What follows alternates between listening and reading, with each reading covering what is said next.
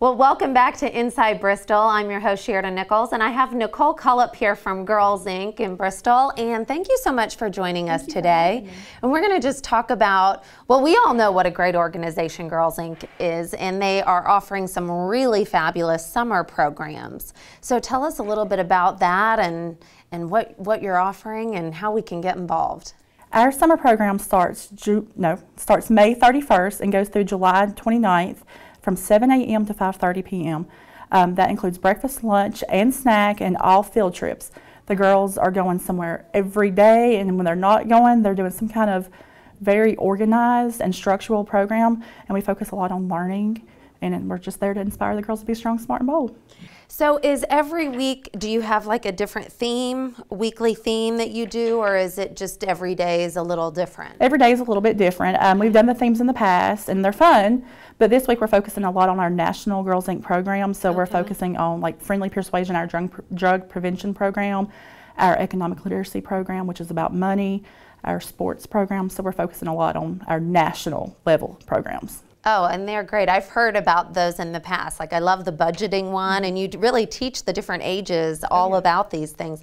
So now, if they're watching at home and they're curious, like it's all girls, and what are the ages? 5 to 18, all girls, and they can come from any of the schools. They can even live in Johnson City and come, as long as the parents can get them there and pick them up. And what about the cost? It is $75 a month with a one-time $10 registration fee. And of course, if the parents can't afford that, then they can fill out a scholarship form. Okay, great. And then if they're listening and they're thinking, oh, this could work out great for my girls this summer, where do they start? Do they stop by? Stop by or call us. All we would need, we have some paperwork there to fill out. Simple, takes 5 minutes. And then of course we need a copy of their shot records and physicals since we are a licensed agency.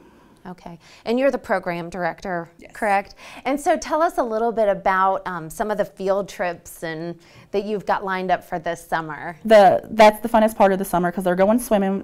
We use Tennessee High Pool a lot, so they're going there twice a week. Every girl's going twice a week to the pool. They're going to hit up all of the local playgrounds in our area.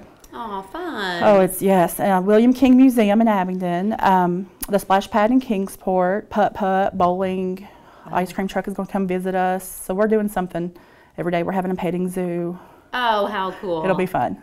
And I know I've stopped by there before, and I mean, if your child likes arts and crafts, like there is so much to do there. I remember stopping by and there was, I mean, painting and beads and glitter and sparkles galore. We love that. That's my favorite because I love the arts and crafts, but they are always doing they're taking a lot of stuff home. And that's really good for girls too. I mean, and just for people in general, it's very therapeutic and calming. So it sounds like you've got sort of some real structured and then some fun playtime and then some sort of sit down calming activities like the arts and crafts.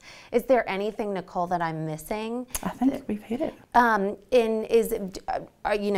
Do you max out at a certain capacity? I mean, there's room open for people. There's lots of room open right now. We usually stop around 150, but we've got plenty of room. Okay, that's really good to know.